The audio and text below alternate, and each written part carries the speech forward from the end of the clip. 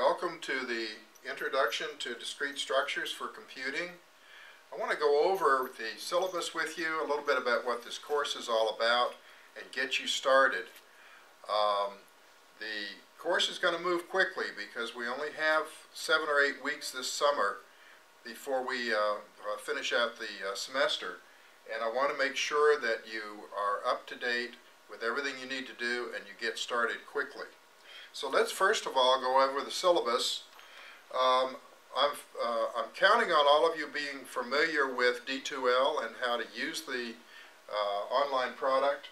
But once you get into the course, this is what you're going to see.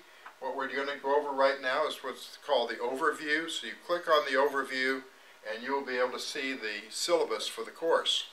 So let's talk a little bit about the syllabus. First of all, this course is analogous to the discrete mathematics course, which many of you were formerly required to take.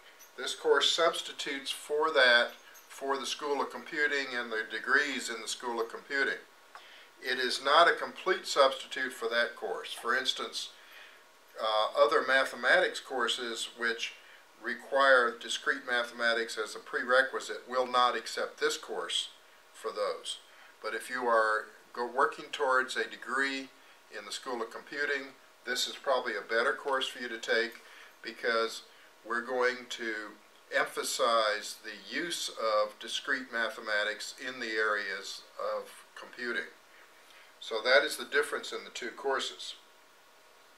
The course learning outcomes, we want you to understand what discrete structures are. By the way, discrete means individually or things that can be counted, versus the real number system, which is considered a continuous number system. Discrete things are things you can count.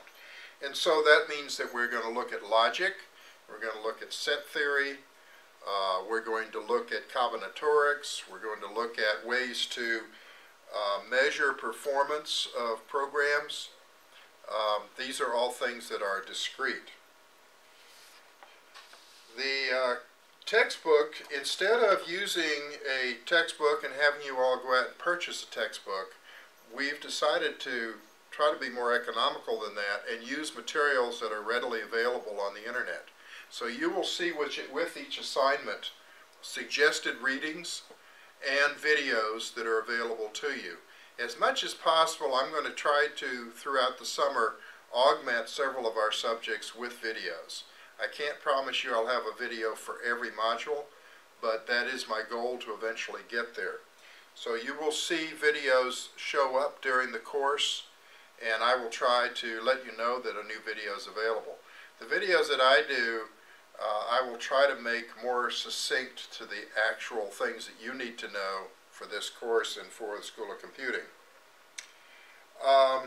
The timetable for the course.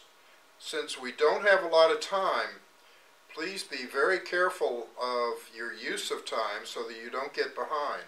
We have a lot of things to cover, and we do have a schedule down here which I will show you. Starting today, which when you watch this, it should be May 23rd. This is the introduction to the course, but you need to get started right away on the first module on propositional and predicate logic. We'll be talking about that next Friday in class, and for those of you online, you need to be working through that in this week time frame and try to get that done pretty much by June 6th. You'll notice that our final exam is July 25th down here at the bottom, so we have a lot to do in a short period of time. May 30th, Test 1 is opening up. Well, that's going to be an online test that you do at home. You'll have a 3-day period to do that test, but it is a timed test with 180 minutes to do it. So what you want to do is make sure that you understand propositional predicate logic. There are quizzes there for your own use. So use the quizzes to make sure you understand the material, and then take Test 1 on or about May 30th.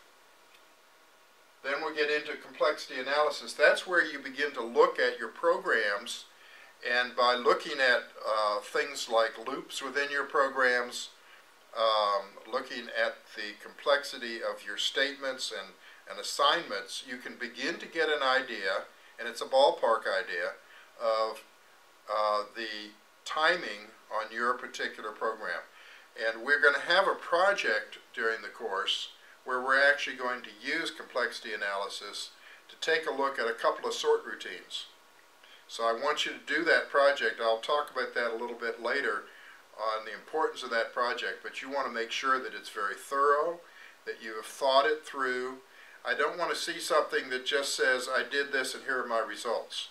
I want you to analyze those results and to come back with, this sort routine gave this results, and I believe it's because of whatever, and so forth for the other one. And then I want you to analyze for the size of the database, data sets you're using, which sort routine is the better sort routine. Okay? And it may vary by size of data set. Just a big hint there. We'll get into sets, relations, and functions. We're going to look at relations and functions differently in the way you're going to look at them than in the way we did it in mathematics. Now, I'm a math instructor, so I understand both, but I've spent 20-some years in the computing industry. So I will try to relate both of them back and forth to you. We get into matrices, and then we go into graphs and trees, and then combinatorics will be our final section before the final exam. You notice that you'll have another test on June 20th. We're moving quickly. June 30th, your term project is actually due. So don't put off working on the term project. Okay. There's also a course log due. What we want you to do is, for each module, take some notes about what you've learned in that module and keep a log of that, and keep it in such a way that you can send it to me electronically. So I want to see that log at the end of the course. So let's talk about how these things count as far as your grade is concerned.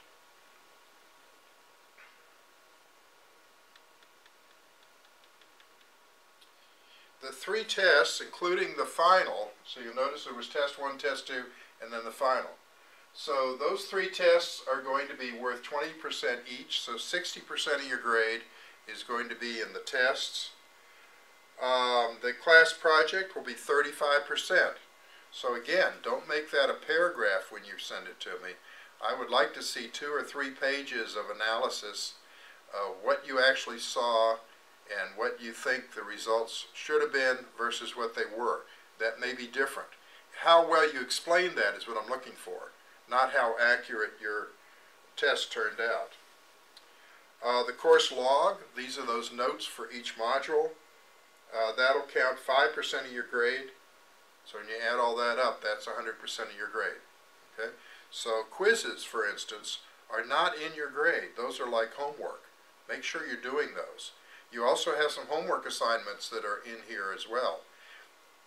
Doing those are going to determine how well you do on the tests and on the final, as well as on the project. There are some suggested readings. You'll notice the what we call the textbook is actually things that are available for free on the internet, and these are the ones that most of the readings that you'll be assigned are coming from. I also use those to develop the lectures that I do in class, and again, some of the videos that I will try to get done for those of you that are doing this online will come out of that as later on in the course.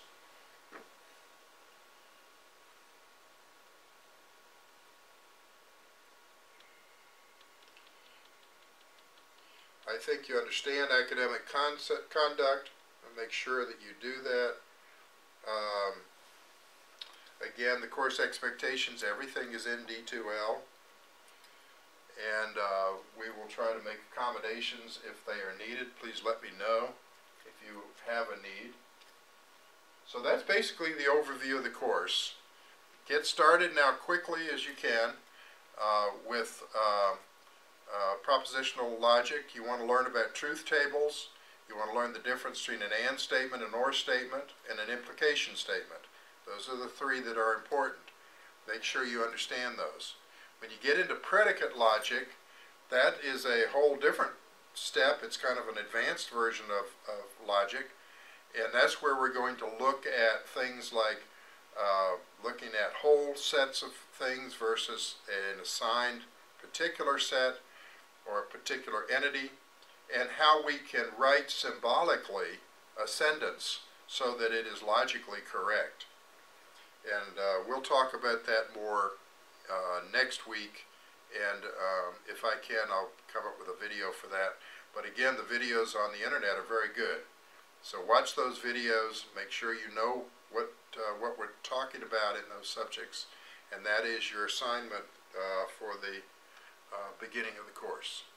So get started, there's no time to waste, and let me know by email or through the drop boxes what your feelings are and what your concerns are, and I will try to handle them for you.